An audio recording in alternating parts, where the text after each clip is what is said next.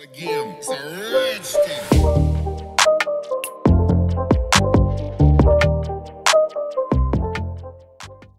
What is going on, guys? Welcome back. In today's video we're going to build a simple voice chat in Python, so let us get right into it.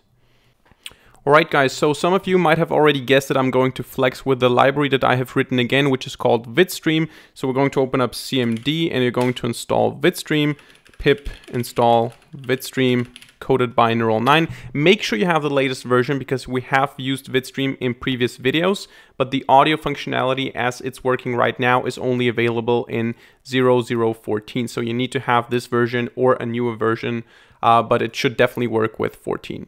So we're going to have a very simple script here. It's not going to be too complicated because everything is done in the library. What you need to do is you need to define an audio receiver and an audio sender, and that's it. So we're going to say import, or actually, sorry, from Vidstream, we're going to import the audio sender and we're going to import the audio receiver. So those are the two libraries. And the basic idea behind the audio chat is, or the voice chat is, that we send to the other computer, which is receiving, and the other computer sends to us, and we're also receiving. So we're going to first say we have a receiver here, and this is going to be an audio receiver object. And here we need to specify our own IP address. So to get your IP address, you need to go to CMD on Windows at least, and you need to say ipconfig. And then you're going to see your IPv4 address. I'm not going to do it right now.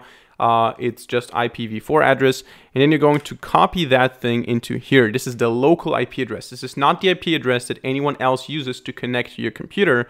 This is the IP address that you use in your local area network at home to address your computer. So in my case, it should be 192.168.0.207 in this case right now, and then we specify a port. It doesn't matter which port you choose, as long as it's not a reserved port and as long as it's not the same port for different applications, basically.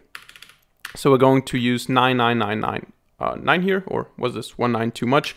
And then we're going to say we need to import threading here because we want to have the sending and the receiving done in parallel. We don't want to just receive, and once we receive, then we want to send. We want to receive from the other client, and we want to send to the other client at the same time. So we're going to need threading here.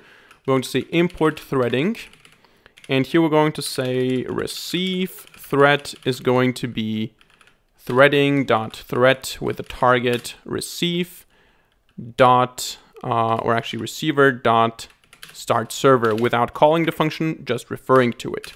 And then we're going to also define a sender, and the sender is going to be an audio sender, which is going to target the IP of the other person. Now, one little hack that you can do, by the way, in order to get your IP address, if you don't want to do this manually all the time, you can also say IP equals, now let me think how this went. I think you need to import socket, and then you need to say socket.getHostByName and then socket.getHostName. There you go. This is how you get your private IP. And you can actually just go ahead and replace this string here with this IP, but we're not going to do this right now. This is just something that you can do if you want to make it more dynamic because this IP changes eventually.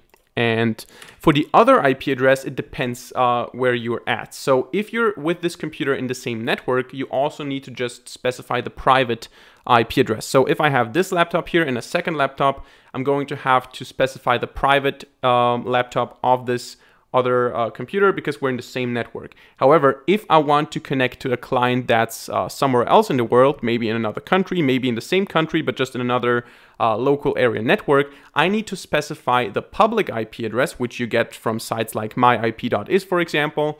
This person then needs, of course, to set some port forwarding or open some firewall rules so that I can connect to that port.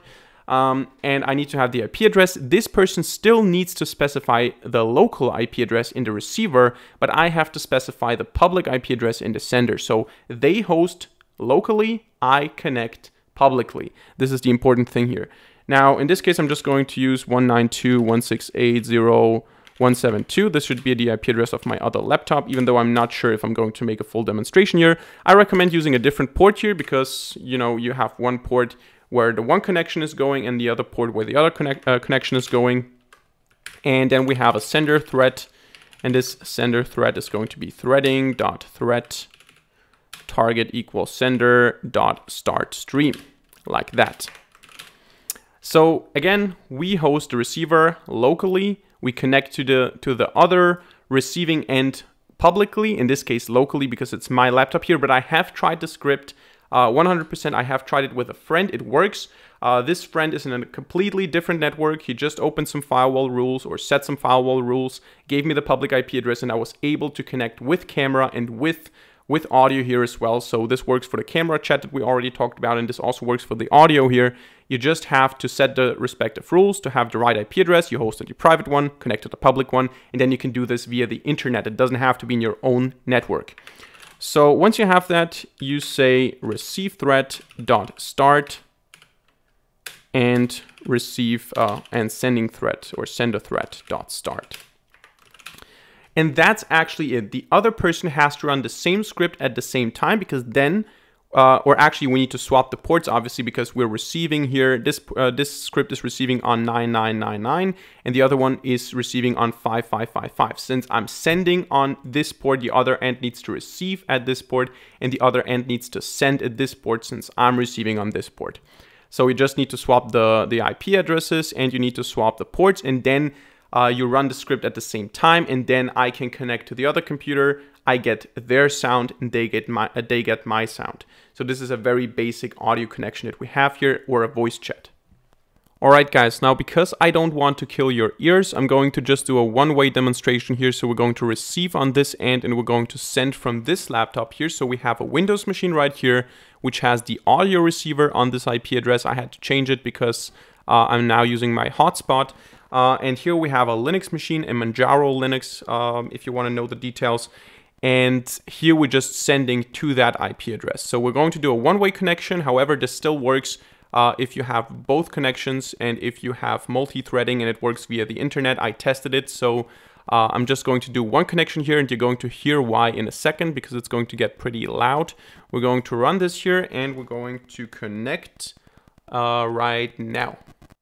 So you can hear what's happening here. And we have stop this here. Right. So this was why I don't want to do two-way connections here, because that would get even more uncomfortable. However, this is not a bug with the software or with the script. This is just because I'm in the same room here, because I have two computers, two microphones right beside each other, and because of that, of course, this is no good idea.